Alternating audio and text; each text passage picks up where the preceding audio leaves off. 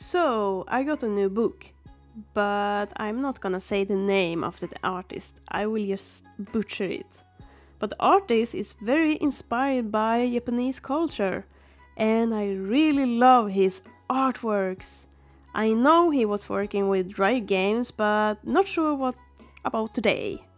This book is all about his journey as an artist from the start till today, pretty much, and also gives some behind the scenes how he approached a drawing, for example, our artwork of Mermaid.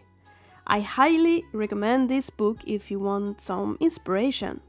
By the way, Toki is super cute.